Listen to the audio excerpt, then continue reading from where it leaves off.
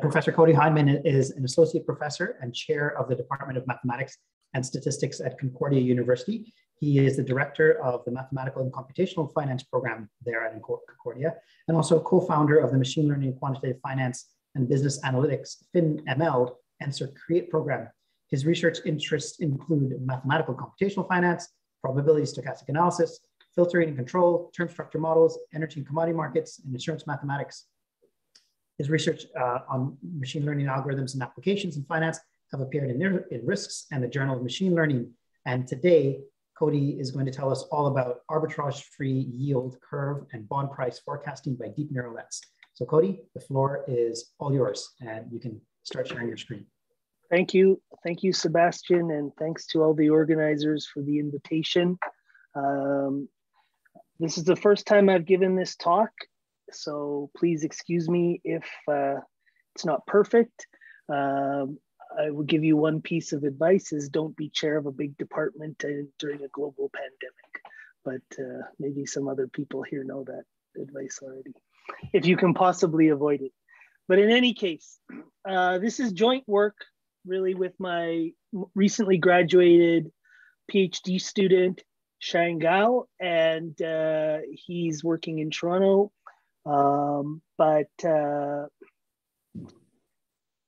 The papers haven't been put up yet, but you can find his thesis on our thesis depository if you want. But I'm just gonna launch right into it. Feel free to stop me if there's any problems with the sharing or if you have any questions. So, you know, machine learning, obviously it's becoming bigger and bigger in finance for a few years now. And one of the ways you can look at it is, you know, another way to maybe predict some asset prices or some other financial variables you're interested in. But what I'm going to look at is bond prices, or just generally term structure models. So if you do this using some arbitrary machine learning, you know, algorithm, deep neural nets or reinforcement learning or whatever to predict whatever kind of asset price you want, there's no guarantee that this is going to be consistent in any way with our classical mathematical finance theory of, you know, arbitrage, no arbitrage, and arbitrage pricing and these kinds of things. Now, I'm kind of a classical guy in this respect, so I want these things, and I know if you put transaction costs and, you know, you have to make relaxations of all of these things, but I like to, you know, when I'm trying out new stuff, stick to the classical ideas a little bit and see where we can go from there, and then we'll make the model a bit more complicated. So in this paper I had with my previous PhD student, Anastasi Kratsios, who went on to do a PhD in Zurich, or sorry, a postdoc in Zurich, and I think he's in Basel now. We came up with a regularization approach for model selection in a generalized HGM framework. And I presented something about, like this back in the CMS winter meeting that was in Niagara Falls, I think. And it was much more complicated. And Tom Hurd told me it was the most complicated thing he'd ever seen, something like that during the break. But we spent some time, you know, refining it. We've taken out a lot of the topology and, you know, that's fine now. It's almost classical regularization approach for model selection, which you can really build a lot on top of. And the theoretical results that justify it are in this paper with Anastasi, which was in Risks last year. I actually do a little advertisement. He's really was a superstar, Anastasi. We had another paper that's in the Journal of Machine Learning Research that you might have seen me talk about many times at conferences, and he's doing really interesting stuff now without me, but that's great. So we have this general framework for learning an arbitrage-free factor model that is similar to a factor model that's from some pre-specified class of alternatives, okay? So you can think of it as in just the simple term structure stuff that I'm going to present today, you want to predict the yield curve or predict bond prices or whatever 5 days ahead. And, you have a factor model, which maybe is based on Nelson Siegel, or maybe it's something else. Maybe it's a affine term structure model, whatever. But what we do is, you get a model that fits really well. Like, it doesn't have to be arbitrage free. It doesn't have to be anything, fancy. And then you have a class of models that includes the one you fit as a special case. And we want to add a penalty term that chooses the closest model within this class that, is arbitrage free. So there's this penalty. Now, you can weight the penalty to make it, very strong or a bit weaker. And we can have discussions of what it means to be approximately arbitrage free. And there's some discussion of that in the paper with Anastasi. So the intuition is basically you have a model that you fit, okay? Maybe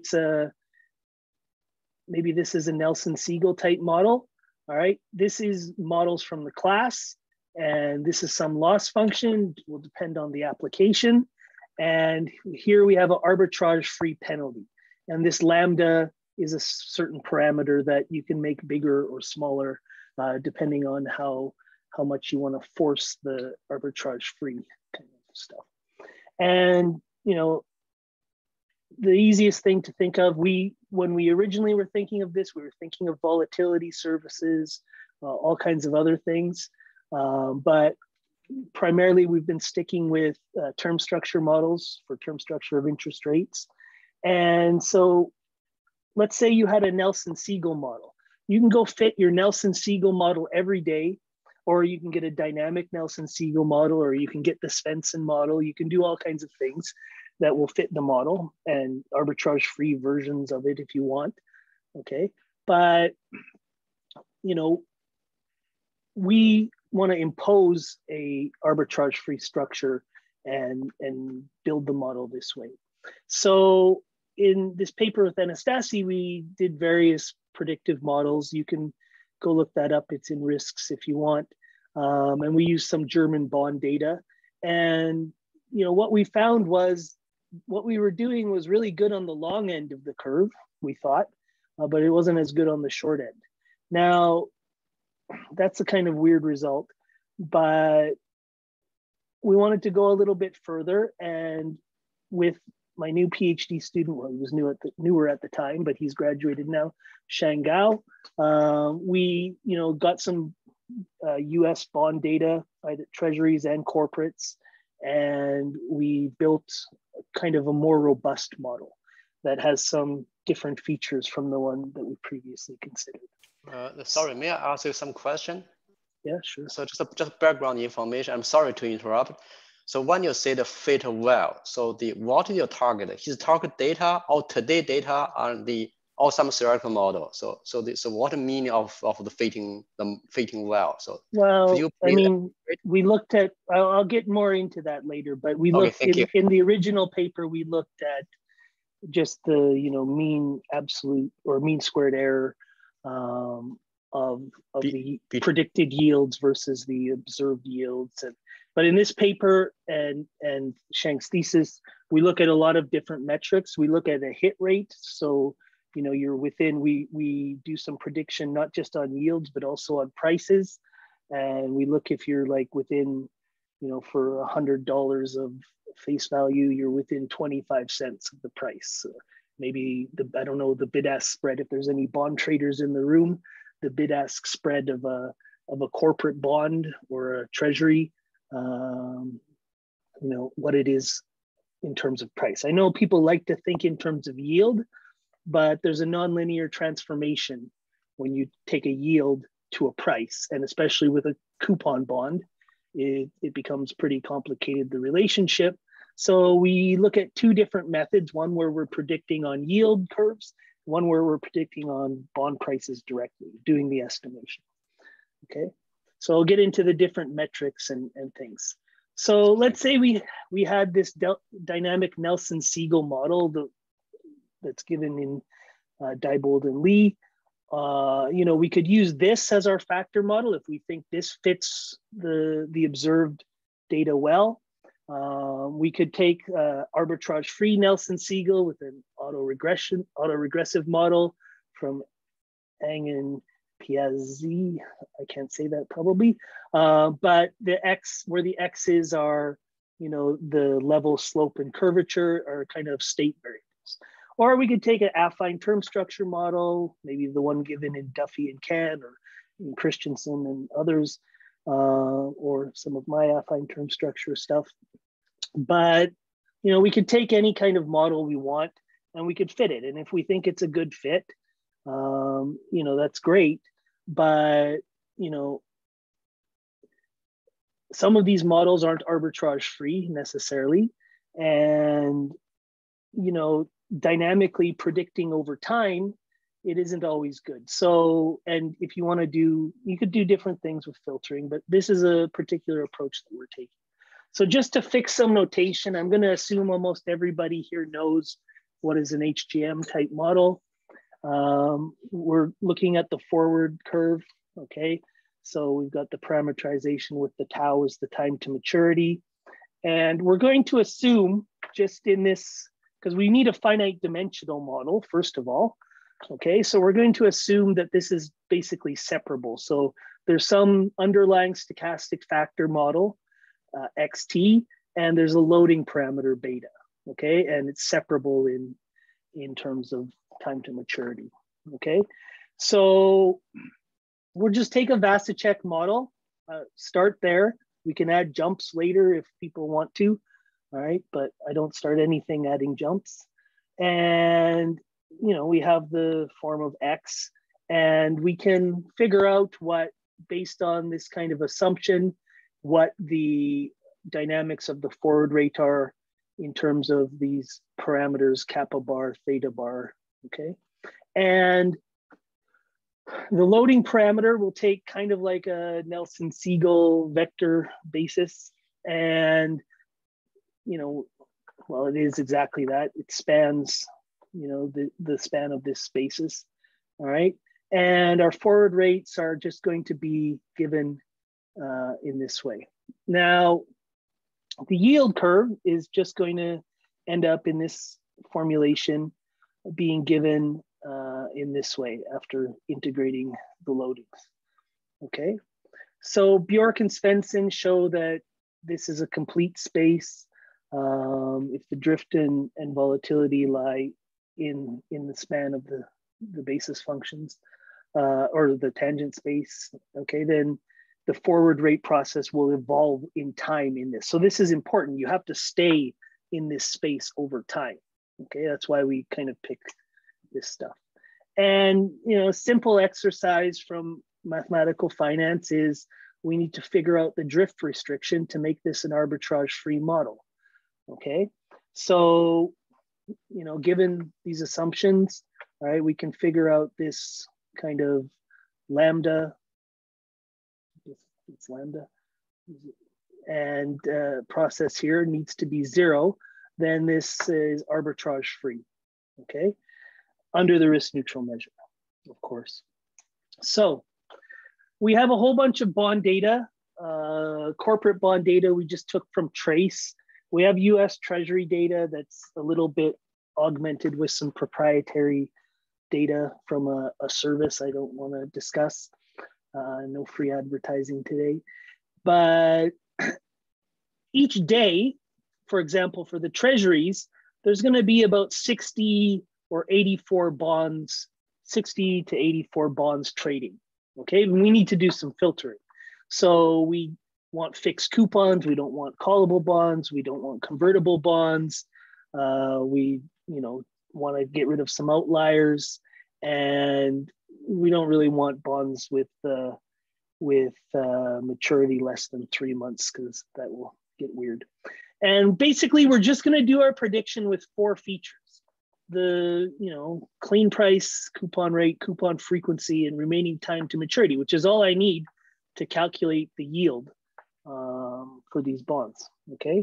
So after you do that, you get about 67 daily observations where we've kind of in proportion, we select, you know, a subset in some sense, and we want to keep the proportion in each bucket kind of constant over the trading, so you don't get kind of weird effects because of different numbers of bonds.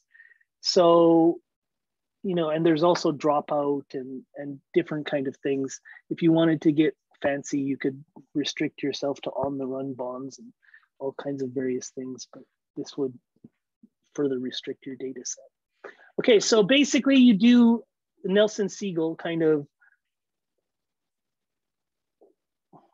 fitting, all right?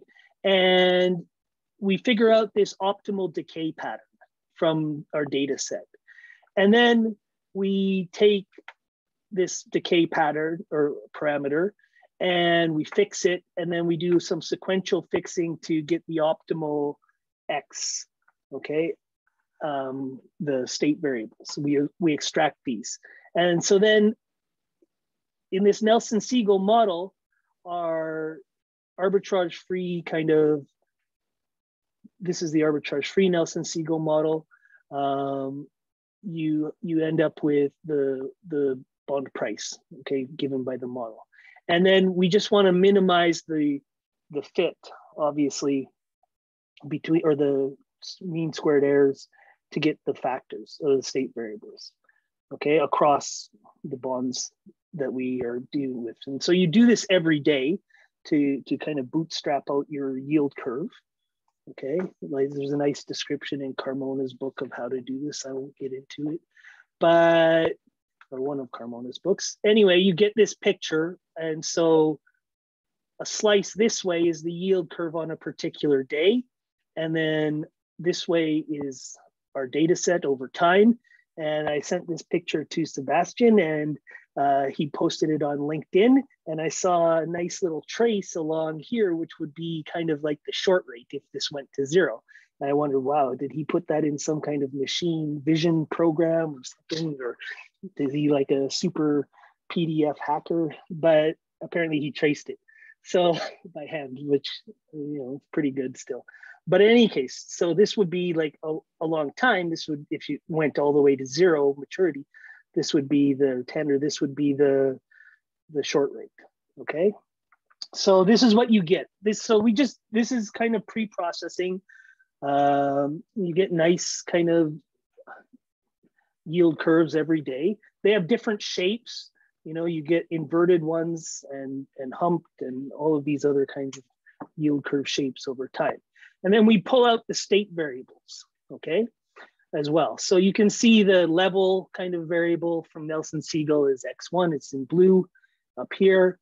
And then the slope is the orange one, and the green one is the curvature. Now, obviously these are not constant over time. So this is a dynamic model, and we just get these parameters and state variables out, okay? But what we're going to do is we're going to use filter-based sequential methods to estimate bond yields and bond prices given these parameters. And then we're going to do the estimation of the parameters where we're going to model them with deep neural networks. Okay, so if you go back and you look at what the kappa, the theta, and the sigma are here, I mean, these are the kind of parameters we're going to model with deep neural networks. Okay, and so this is, you know, the approach, and we're going to use the Kalman filter and the extended Kalman filter. But for the Kalman filter, for the prediction, we're going to use yields. So we've got the yield curve from this method. For the extended Kalman filter, we can predict directly on price. And we're also going to use the particle filter to predict on price, bond price, okay? So, you know, we want to predict the yield using the estimated state variable, okay? And we have some variants of some noise term here. My very first paper, I was doing something similar for commodity prices with Kalman filters and different kind of estimation procedures. And someone said that adding on this noise was going to introduce arbitrage. And I very nicely proved that it didn't, but they didn't care. But in any case, you don't really care because we're going to do arbitrage-free regularization. So you can think of this as a statistical kind of thing that we need to use the Kalman filter, or you could think about it as some noise in the data or whatever else. Okay, but it's not going to introduce any arbitrage. So we're going to predict the bond prices. Okay, so the Y's are bond prices that we observe, or the yields if we're going to use the Kalman filter. Okay, so this would be for extended Kalman filter or particle filter, and this up here is for the Kalman filter. Okay, so we can figure out the conditional mean and variance one step ahead. And the Kalman filter is really nice. We have our prediction step, okay, which we can use for prediction. And then we have the measurement step, okay, which updates based on the innovation in the data. V is the innovation process. It's the difference between your prediction and your observation. K is the gain, right? And this is really nice kind of stuff. But I'm going to go pretty fast through this because this is not what the talk is about. The extended Kalman filter is just an approximation that you can use for nonlinear observations. Okay, basically, Taylor expansion. So the particle filter is a little more complicated. It involves sampling the particles from an empirical distribution. And we're going to assume there's a multivariate generalized Gaussian distribution. So we're not going to just assume Gaussian. And, we can figure out the density.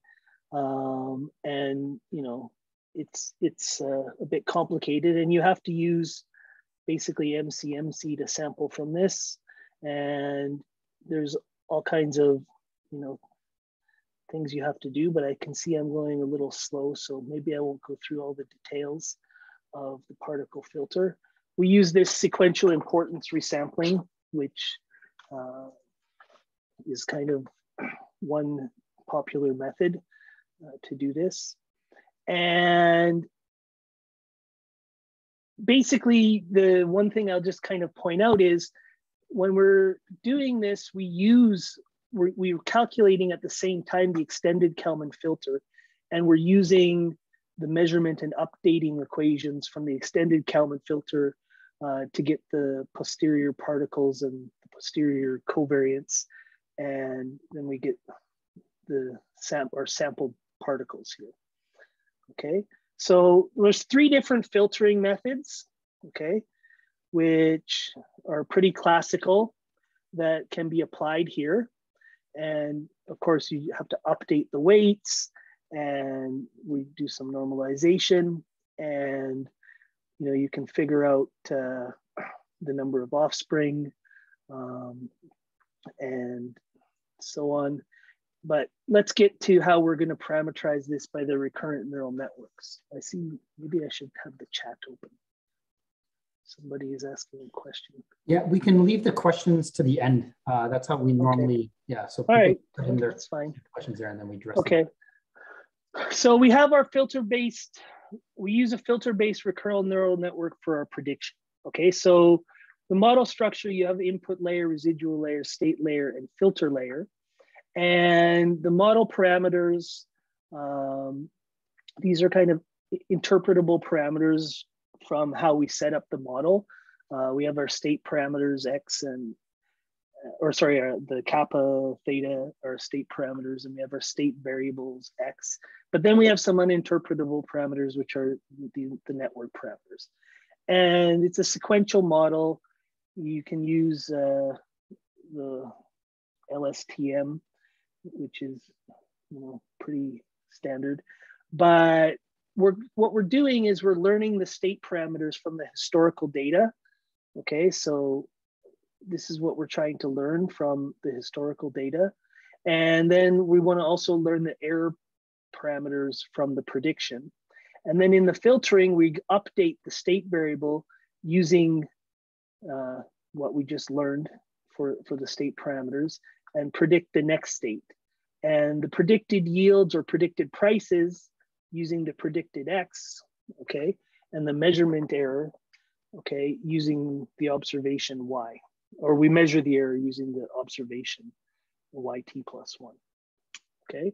So there's some details on the architecture we're using here, okay? I don't wanna go into it too much. There's a nice picture coming up soon, but you know, you have the input layer has this kind of architecture, and you have your hidden values and it's connected. And then we have our state layer, which has 3 dense layers, okay? And we use these activation functions. And this is, you know, you can read the thesis or the upcoming papers if you want to see a bit more of the details. And then we have our residuals, okay? And this is the kind of picture. So at, you know, a given time, your input is the output from the hidden layer, you know, your prediction, your state variable, and this is the R and the I are, it's what I always forget, but you have 2 H's anyway. And anyway, it goes into our residual, residual and input, okay. And they come from, you know, they go into this kind of architecture. It outputs the U, which goes into the filter. This outputs the, from the input layer, you end up getting the sigma, the theta, and the K, and everything goes into the filter layer, and you start over. Okay, so this is kind of the architecture of the procedure. Okay, and our loss function is just going to be the mean squared error of prediction error and the arbitrage-free penalty. So this is across, you know, the whole yield curve and across time, okay? So the regularization, the arbitrage-free penalty is, if you want to think about it in terms of this excess returns or this lambda that makes the model arbitrage-free, okay? So it's across maturities and across times, okay? So this is our loss function and our arbitrage-free penalty. If you go back to the very first equation, it's a little bit different from what was in the paper with Anastasi. And we could use in our loss function this hit rate, okay? But we don't. Our loss function is just given by this, okay? But we calculate this hit rate. So you want to be, you know, within the spread if you want. But I don't know what the spread is on bonds. I found a paper where they said it was maybe sometimes 45 cents or whatever, but this was a pretty old paper. So bonds, you know, bonds are not, bond markets are still pretty low tech in some sense, some of them. You have to do these, I mean, a lot of the bond people from big pension funds are just calling people on the phone and asking for quotes. You can get some data off Bloomberg. You can use this request for quote system. But it's not like classical kind of model for a stock of liquid stock or anything. Just because, you know, there's so many different bonds with different maturities, coupons, all kinds of things. So it's a bit of a fragmented market. And we were working with some people with industry to do this, but I don't want to get into that partnership right now. So in any case, we calculate this kind of hit rate measure, okay? We also look at the mean absolute prediction error over all of our samples in the test set or the training set, and root mean squared error. And then just a simple benchmark is okay, the yield doesn't necessarily have to move a lot every day. So just use as a benchmark yesterday's yield or 5 days ago yield as your prediction. If you can't beat that, you may as well not do anything, okay? So we look at 1 day ahead prediction, which is not that interesting because the yield curves don't move that much necessarily day to day. So 5 days ahead is more interesting. A lot of the papers you'll see, there's some papers from Duffy with 2 E's, where they were doing, a lot of the papers, they would do weekly or monthly kind of prediction. We did 5 days because of the data we had.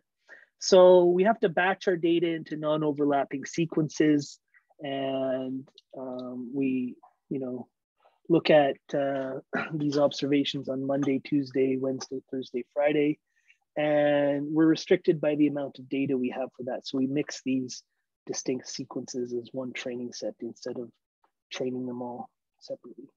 So we want to compare the forecast results in terms of maturity, across maturity, into kind of different buckets, short-term, mid-term, and long-term. And we train the 3 models under, or the 3 architectures. So the architecture that I gave, you had a filtering, piece in it, but I didn't say which filter. So one of them is with the Kalman filter, one of them was with the extended Kalman filter, and one is with the particle filter. And then we also look at, no arbitrage regularization and arbitrage regularization, okay? And we did do some kind of study. This is just kind of binary on or off. We did some kind of study to see if you can optimize for the optimal lambda, but I'm not going to talk about that today. So if you go,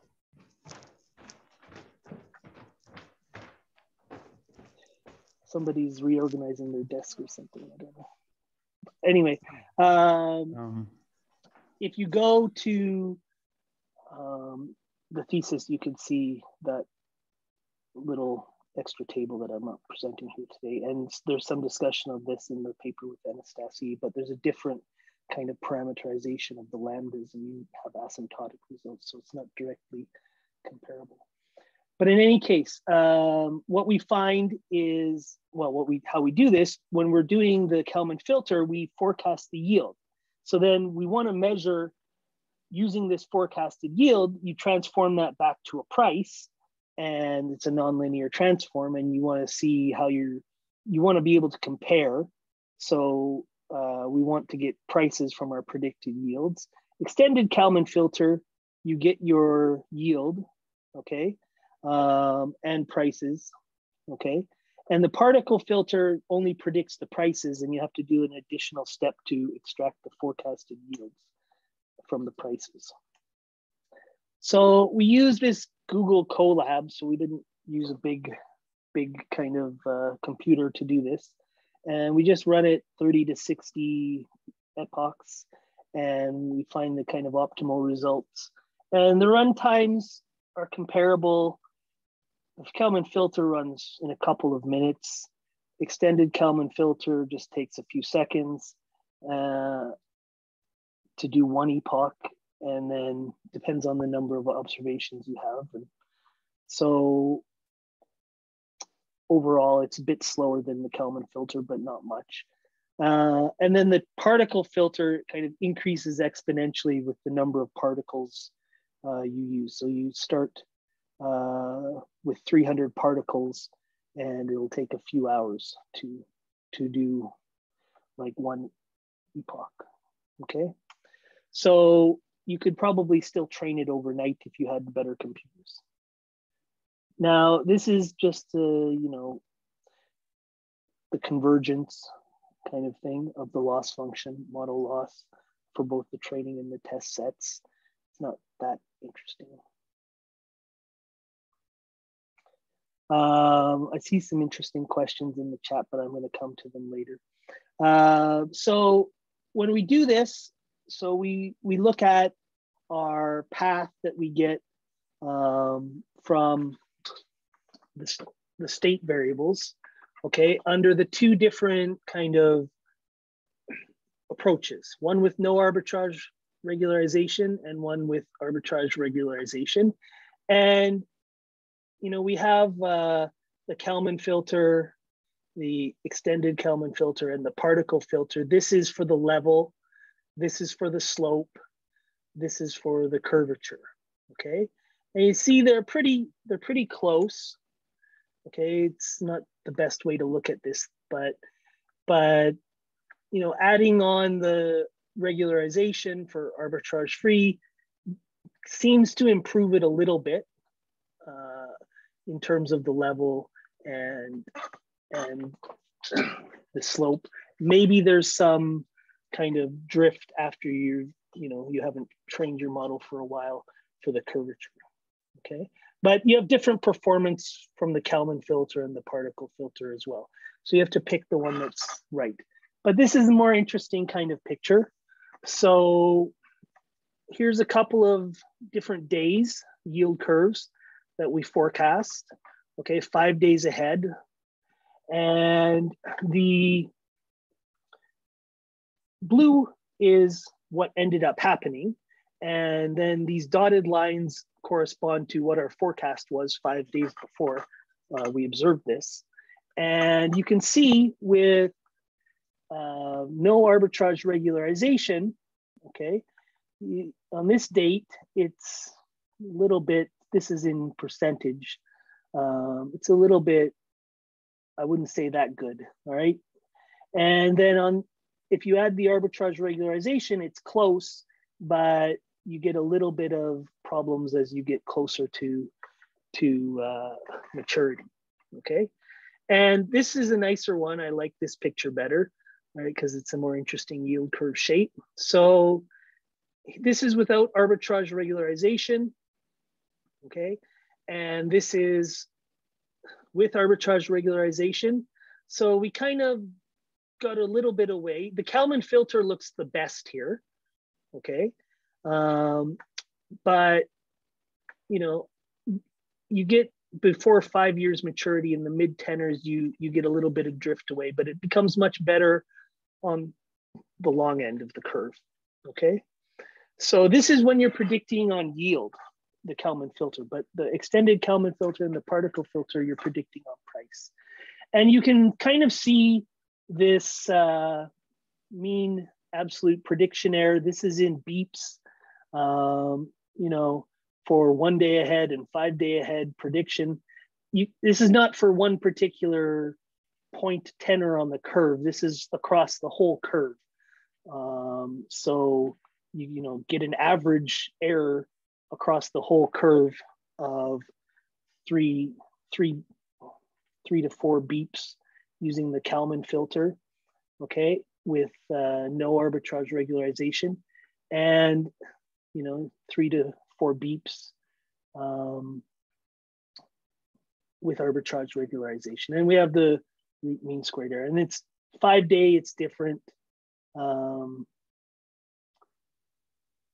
But you know, we had to make some kind of transformation of the data to get this in beeps. So I won't get into that. So if you just look at the yield for the treasuries, this is in the testing set, okay? Then in the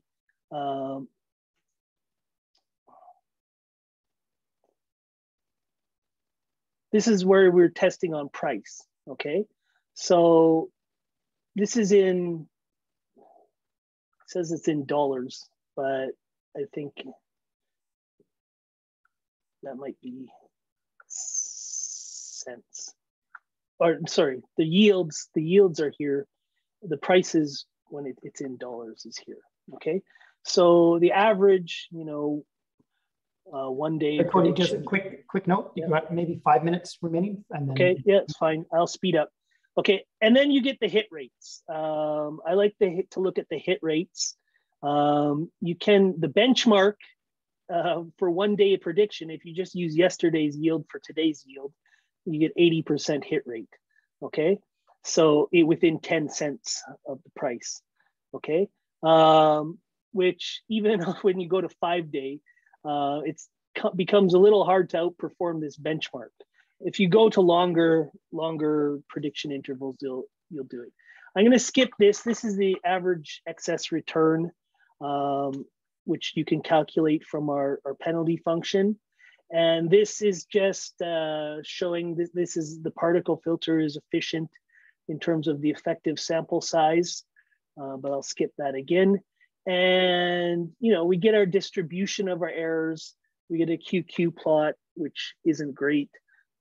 Might indicate we need to have a slightly more complicated factor model with fatter tails. Okay, but I want to get to the corporates. So, actually, this is one really interesting thing, which I'd be interested in feedback. So when you are estimating the state parameters using the Kalman filter, all right, and this has no arbitrage-free regularization, they're pretty stable for a while, but then it's like you have a regime change kind of thing. All right, and you see this, there's like at least two or three regime changes here. But once you put in the arbitrage regularization, the state parameters become very stable. So that's kind of interesting. Corporate bonds, we did 10 issuers, and we look at 5 day ahead forecasting. 1 day ahead is not interesting because we don't have enough data. And you know, we're looking at the forecasting results. We show that the predicted spread errors. We look at the predicted corporate yields minus the predicted treasury yields.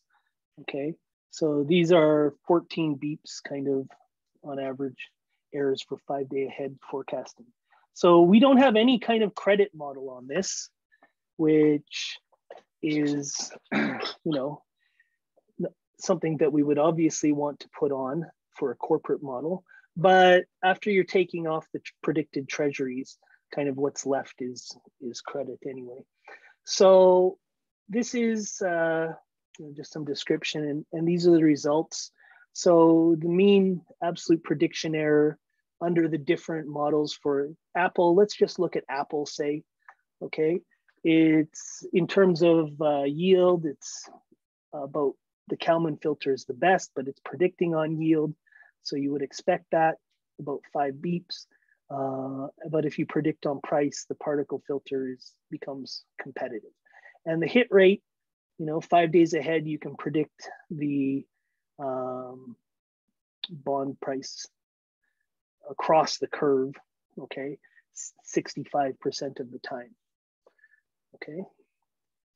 So we did it for these 10 issuers that we had data for, and you know, we got some results, and I'll just put the conclusions up there. I think it improves the performance for short time forecasting, the arbitrage-free restriction, but I mean short maturity forecasting. It obviously downgrades it. It's a constraint. So you add a constraint to something, it's going to downgrade it, but it doesn't downgrade it that much. And you can quantify these excess returns, and it's pretty efficient, robust, and stable, this procedure. Okay, so that's about it. I'll take any questions, or I can look through the chat. Okay, great, thanks Cody. How about I go through and call upon those who had questions to speak up. So I think Hutang, you had a question. Would you like to ask it in person? No, actually, I got the answer. So one of the people in this meeting answered me. Thank you. Okay, great. Brian? Yeah. I guess your question was probably answered as well in one of the earlier. So the part of my question answered, just in terms of the data window. So when you predict, say, the 5 days from now, or 10 days from now, or say even 1 year from now. So as your model input, do you rely on the any historical data, say beyond say today and yesterday? So what historical data you still need as your model input? Look, we train the model. I mean, this is not how you would implement it. I think this is what you're asking. If I was in the bank, how would I implement it? I can't look into the future to train my model, obviously. So we kind of use a rolling window of, you know, maybe the last couple years of data or something, or, you know, 30 days if you want, or 6 months. And when you're going to retrain your model, you know, you retrain your model. But this way that we did it, we had a training set and a test set. And during the test set, we didn't retrain at all. It's more kind of classical kind of stuff. So once we train the model, you know, we just work in the test set, where after that, you know, it's everything for, if you go back to the picture here, you can see, like in here, we're not retraining the model. Right? Yeah, so I'm not looking for, say, you're not asking sorry, maybe my question I didn't ask clearly. So when we use the model, so we need to rely on some kind of input. For example, so if I try to predict 5 days on the bond price or yield from today, so I still need to have some kind of input for my model, right? Either today yield, or just the today yield combined with the couple days in the past. And so I need to use the input, right, for my model. So what is your model input? Is today yield price or bond price? And then try to understand your model input. Well, it's to predict tomorrow, I need the predicted thing from the, let's say, the Kalman filter or whatever. So it's not using like the last few days of data or whatever. It's just using today's prediction of, Gotcha. You know, the 5 day ahead yield or price or whatever else, or factor X. Okay. Okay, that will be I will view that will be today information today in the bank, and we say that today observe market code or market information. Okay, so this is clear. So another, maybe just one more question. Say if you predict, say the project and 1 year from now, you know, I really like, say, your model, and you put restriction about arbitrage-free. So how about the rating? Say 1 year from now, you know, for the bond and for certain sector. So even the rating, right, and may have some kind of distribution. Do you have that kind of information, or have you ever considered something like that? If I understand your question, you want to put in like the ratings or something? Yeah. Just say this. If I project 1 year from now, and so the one just accuracy, right? So you can test. Another one just say for the rating information. Say if I project 1 year from now, I like to see the distribution, say AAA, AA, and that kind of transition. So looks like no, right? Okay, thank you. There's no credit model. There's no credit here. model in it. Yeah, okay. I mean, the only way credit comes in is when I'm looking at corporates. I take off the predicted treasury yield, so I'm just looking at the spread, right? Mm-hmm. So you know, if you want to add in extra factors, a credit factor, you can do this. It just has to be within the class of your factor model. We took a 3-factor model corresponding to like a dynamic Nelson-Siegel, and that's all we're using. So you want to put in extra stuff, you can put in extra stuff, but this is with essentially no credit features. So. Gotcha. Yeah, thank you. Thank you. Thanks, Brian. Hamid Hilali, would you like to, you have, I guess, two questions here. Would you like to ask them? Yes, I would rather ask the second question first. And please go ahead. Yeah. Thank you, Cody, for the interesting presentation. I would like to ask that how can we include the changes like change in policy rate into our model? I don't really, I mean, that's like economic macro kind of stuff. Maybe I don't really know anything about this. I'm more, classical guy, but I was thinking about it a little bit. Like, I know there's all kinds of interesting stuff you can do. And I was looking at yield curve control that they're using, and everybody's talking. I listened to like odd lots or or Bloomberg market surveillance podcasts, and they're always talking about these things.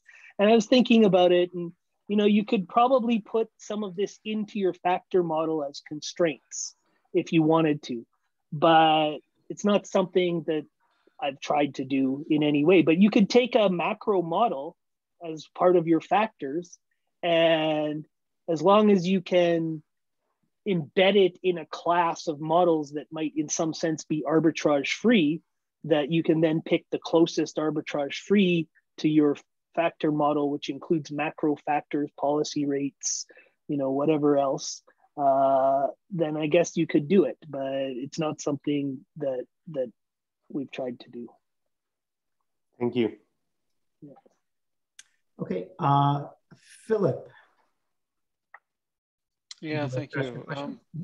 Yeah. So just regarding the forecasts, it wasn't clear to me sort of what the day zero curves were.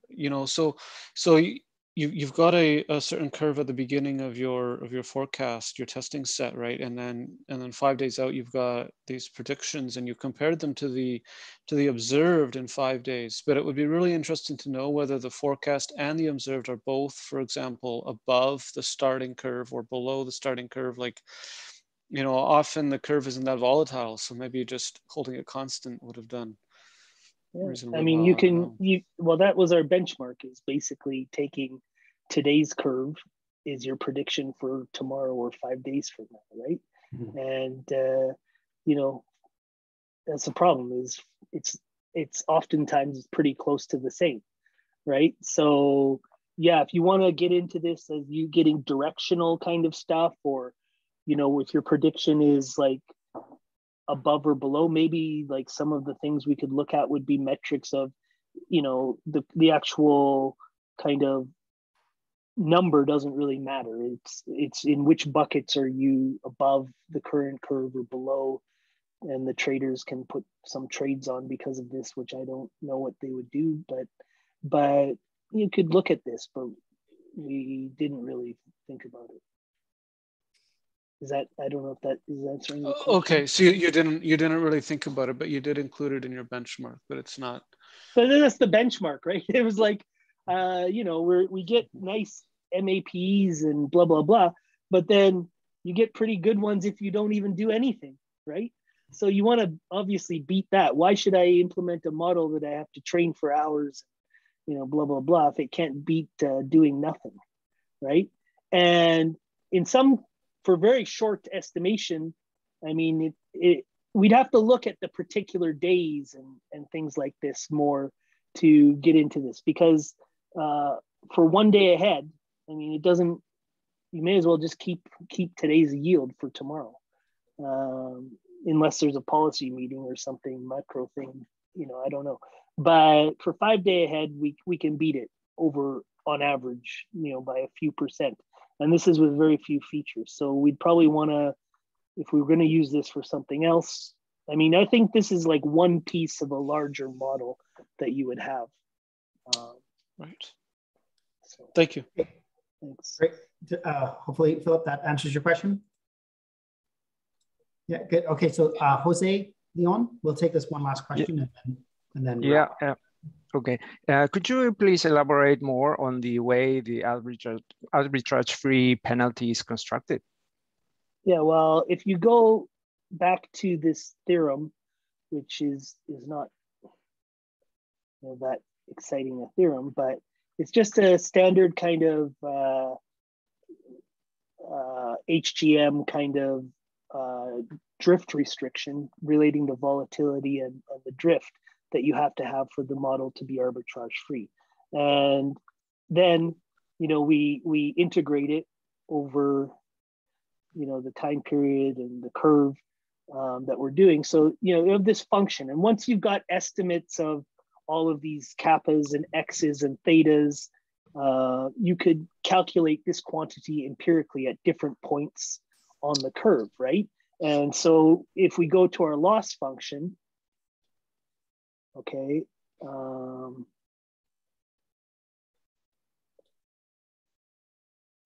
so if we go to our loss function, so, we're summing across J is across tenors, and I is across time. Okay, so for however much training data we're using and across all the tenors that we have data, we're calculating this lambda and you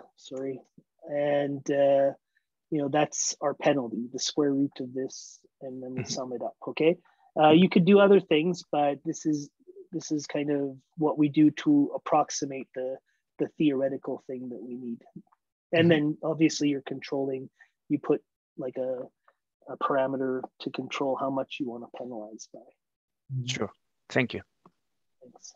Okay, I think we're close to the end, but being the chair, I'd like to take the privilege to ask one little question. So you just mentioned the no arbitrage conditions, but for HDM model, but my understanding is that that's no arbitrage on the risk neutral measure, right? So what is it that I'm a little bit confused about? What is the P evolution model that's being estimated and filtered and predicted versus why there's this no arbitrage condition on those P evolutions? Well, I mean, we're working under a P measure or a Q measure. Okay, I mean, this model is formulated under a Q measure, but the idea you're here making real predictions under P, though, right? Well, they're bond prices, so they're just bond prices under P or Q. It doesn't make any difference. So you know, it's just you formulate a general HGM model, and if you want the bond prices to be discounted martingales, all right, you have to have this drift condition. Okay, we have a very general. I mean, you formulate it as a very general. Right. I guess I'm thinking, I mean, if on a particular day, if you want to compute the yield curve or the bond prices, then yes, you have the drift condition on the evolution that you need in order to write down in order to compute those prices. But then this curve, as it evolves forward in time, that's a P real world evolution. And so I guess, I don't know, I may be slightly confused about the way that they're interacting, but we can talk about it offline, Cody. That's yeah, I think we did something in the paper with Anastasi because some referees had some questions about this. It involves like no free lunch with vanishing risk and stuff that I haven't looked at for a couple of years, but it's okay. I mean, I think it's a question of the viewpoint. And right. All right, great. If there's any further tiny question, we could ask it. Otherwise, I see this Philip question. It's under Q, but I mean the point is, you can use this to detect arbitrage in some sense, like arbitrage opportunities in the data. Maybe that was discussed a little bit in the paper with Anastasi. I skipped over it here. You can calculate these average excess returns, which are in different tenors that you end up getting from your predictions. And you could use this to develop some trading signals and things, but I don't get into that kind of stuff. Okay, well, with that, thank you very much, Cody, for the interesting paper and discussions. So virtual claps all around. And